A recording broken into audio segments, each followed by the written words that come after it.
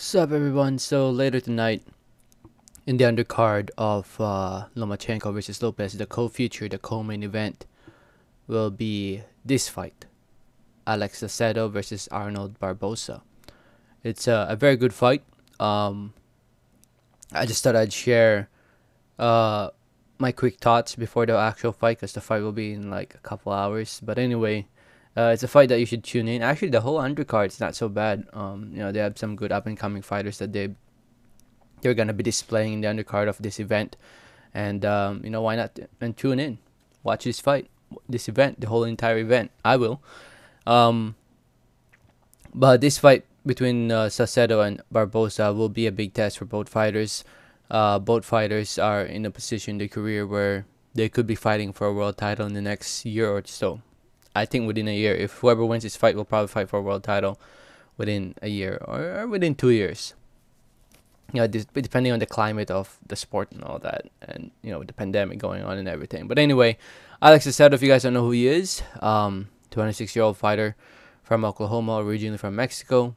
30 wins, 1 loss, 19 wins come by way of knockout TKO. One and only loss came from Morris Hooker back in 2018. Fought Morris Hooker in Oklahoma. Saucedo lost in front of his hometown fans by TKO in the 7th round.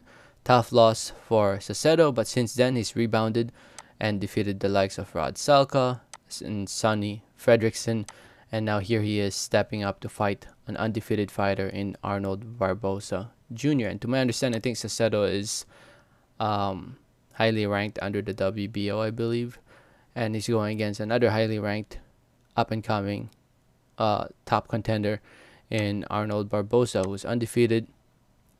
28 years old from California, currently with 24 wins, 0 losses, 10 wins come by way of knockout TKO.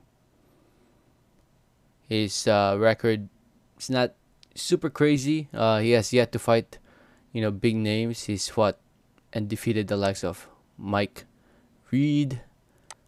Oh yeah, the Mike Alvarado fight. That was a big win for Barboza. That was a big win. I remember that fight. If you guys haven't seen the Mike Alvarado, yes, I'm talking about Mile High Alvarado. This guy, Mike Alvarado. I know he was past his prime and old and everything, but Mike Alvarado had a good winning streak before he fought Arnold Barboza. If you look at his winning streak since the Rios fight, and when Mike Alvarado decided to come back to the sport, he's won fight after fight. And then he fought Arnold Barboza Jr. and Barboza just wrecked him, destroyed him in 3 rounds. And since then, he's won every single fight. Fought back in August against Tony Luis, and Barboza was able to win that fight. He's been more active than actually. Oh shit, the Sonny Fredrickson fight was back in June. I don't recall seeing that or hearing about it. But anyway, here they are, both fighters in a position where they have to win. And in my opinion, who will win this fight? It's a tough one.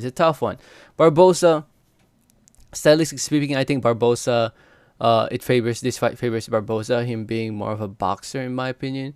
Saucedo is more of a fighter. He will go out there and try to rough you up and try to get in the inside, try to get in fighting range. He's a tall, lengthy guy, but stylistically speaking, I think Barboza edged this one, like 60-40 split in favor of Barboza in my opinion. But you never know, right? Anything is possible in the sport of boxing. Both fighters look great at the weigh-ins. Like I said earlier, both fighters made weight. Both fighters weighed in at the limit of 140 pounds. Looks like they're ready to go. And I'm looking forward to a great night of boxing. Looking forward to this fight. Looking forward to all the fights. Let me know your thoughts. Thank you so much for listening and watching. Do not forget to hit that like button if you haven't yet. Please do not forget to subscribe if you haven't yet. Please, and like always, have a great day. Alright, thanks.